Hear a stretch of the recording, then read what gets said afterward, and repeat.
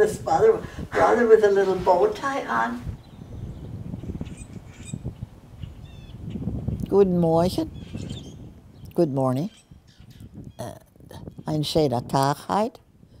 A nice day today. I think in German. Still. Yeah, jetzt muss ich aber rausgehen, das oder. Talk to myself in German. It's an absolute wonderful experience. I've lived here all my life, 59 years, and I really don't know anything else. In fact, I've lived in the same house for 59 years. We're not stuck in 1932.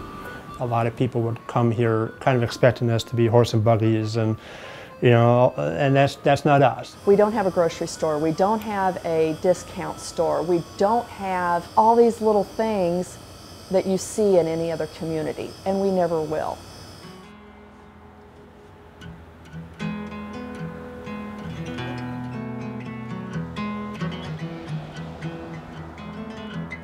They came from Germany, and then they lived in Ebenezer, New York.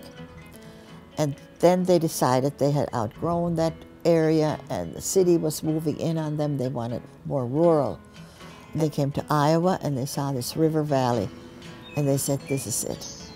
And that's how it came to be. I'm Isabella Schaefer, East Amana. I've lived in this house for 62 years, but I was born in Middle. The Amana Colonies was a communal lifestyle. I lived next door to a communal kitchen when I was a child, and I remember spending time there. And my mother helped with the cooking, well, as all women did.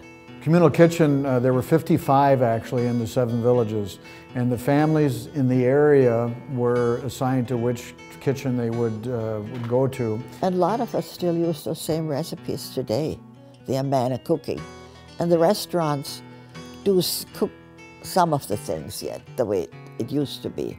Hi, my name is Bill Leixenring, and I am the president and owner of the Oxyokin restaurant. We are situated in the Amana dining room, or the founder's room. My father was actually born in this room in 1908, and my father was the founder of the Oxyokin. In 1932 is when the communal lifestyle in the community ended. They said to survive in the modern world, they needed to change. The history is real. It's very authentic, and the Amanas today, you can experience that. Our buildings, our architecture, the culture is still similar to what it was then. Businesses that have been here for over 100 years, meat market, meat shop, the furniture shop. We are still one project being built by a craftsman. Almost everything we do here that goes into the piece of furniture, we do ourselves. From the piece of furniture to the drawer pulls that go in the drawers to almost every wooden piece that goes into a table or into a dresser we make here in the shop. We have the first microbrewery located here in Amana. We were Iowa's only production brewery for almost 25 years. We still try to base our beers, try to keep a lot of them the German style beers, so it's exposing everybody in Iowa to another German tradition. There's so many things to do and see, and what makes Amana special is quality. The Amana Colonies are very artisanal. We still handcraft a lot of things. There's a lot of positives to being a business here in Amana, and I think with that comes responsibility of treating your visitors well and making them feel that Amana.